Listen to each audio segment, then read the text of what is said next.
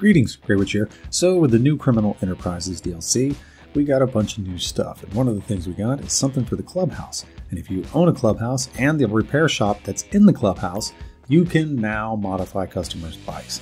And this is kind of cool. It's basically just like the auto shop. You take it in here, you have a checklist of things that you have to do to complete the order for the customer, and then you deliver it. And it's pretty cool. If you look right here in the right-hand bottom corner, you can see the checklist. And there's several things you do, and it's all free until you get to the end when you confirm it. Make sure you have everything that's on the checklist, and then you pay $10,000. And then you will be reimbursed this cost when you get paid, when you deliver it without damage.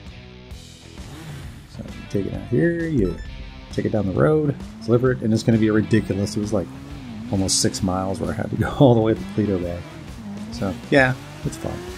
But anyway, it's an easy way to make a little bit of extra cash. So when you get here, it tells you you're getting $50,000, but you're actually only getting 40 because you paid 10 to actually customize the bike.